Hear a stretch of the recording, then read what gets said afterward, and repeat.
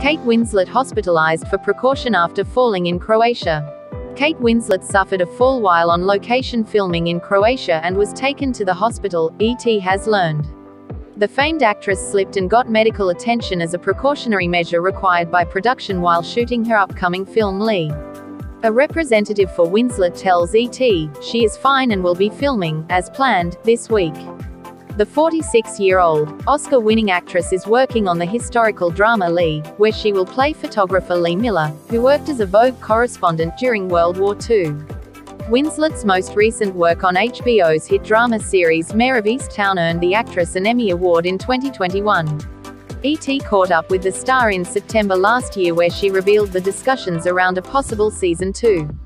There are conversations. There are lots of ideas floating around, but I think until there's a script that we can all look at and take a view of, is it another story worth telling or not, then we don't know.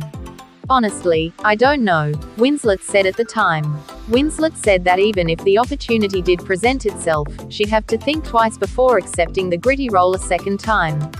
It would be a lot to consider because, honestly, it was so hard, she explained. It took something of me.